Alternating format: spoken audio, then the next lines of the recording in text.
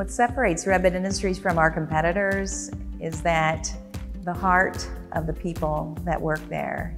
They are passionate about their work, dedicated unbelievably. And I see the sacrifice that they put into their work each and every day. It's waking up in the middle of the night for a service call, leaving family events to prepare critical parts shipments, or working the weekend to process a part to support that customer. And I've never seen people so dedicated and so loyal that are willing to sacrifice anything to make sure that the customer is satisfied. We feel like that we're all in this together, and it's that commitment to doing whatever it takes to support the customer.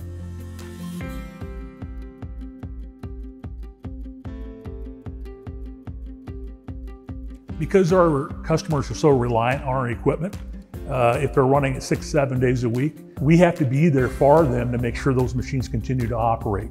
As a result, we have service availability 24 hours a day, 7 days a week, 365 days a year. We're the only company that has a 5-year warranty in the entire industry that covers parts we make and most parts that we actually purchase.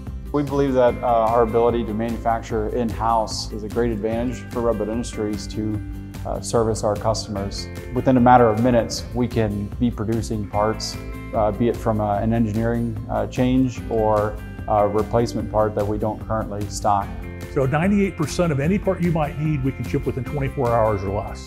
We had a company that came to us one time, and they had another vendor's piece of equipment, and they had a machine called an uncoiler. And they actually broke the main mandrel. It broke the shaft. Okay. Well, that's not common.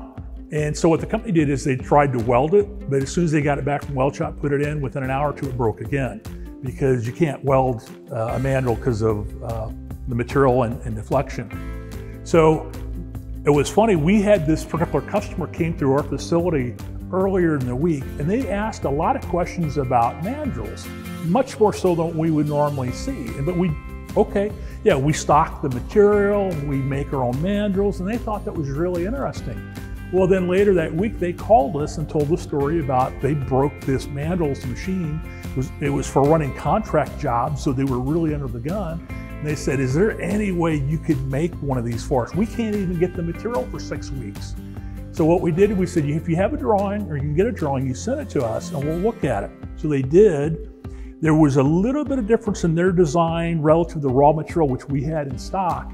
We actually changed the design slightly so we could use that raw material. We said we could either make it for you or you could have a local shop make it, but at least we've got that material in stock, where everyone else was going to be 5 to 6 weeks. So at the end of the day, what happened, we shipped the material to a local machine shop. They machined the component, and they had it installed and running that following Monday. Instead of waiting 5 or 6 weeks just for the raw material. That customer ultimately came back and bought a machine from us, and since that time, they bought 7 more.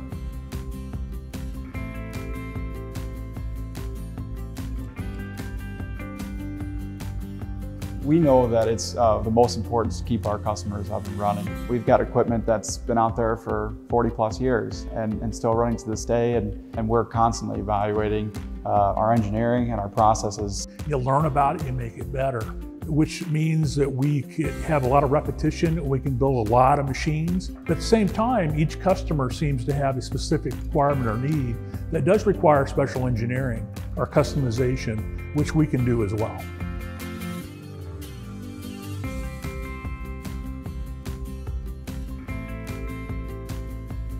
Over the 36 years that I've been at Redbud, the steel industry really has changed quite a bit. What we are seeing is a lot more direction towards automation, reducing labor, a lot more safety within the industry. We feel like we're leading the charge on that front. We've been implementing various safety protocols for the last 10 years, and that's not something that's just done overnight, but it's really kind of an art to create safety and then be able to let operators interact with the equipment so that it's still productive. The machines we build today are more accurate than ever before. They're faster, more productive, and yet they require fewer people to operate. That's our goal, is to continuously to improve the company in all aspects, whether it be in safety, communication, of course in engineering and design, in service, anything that we can do to make the company better for our customers.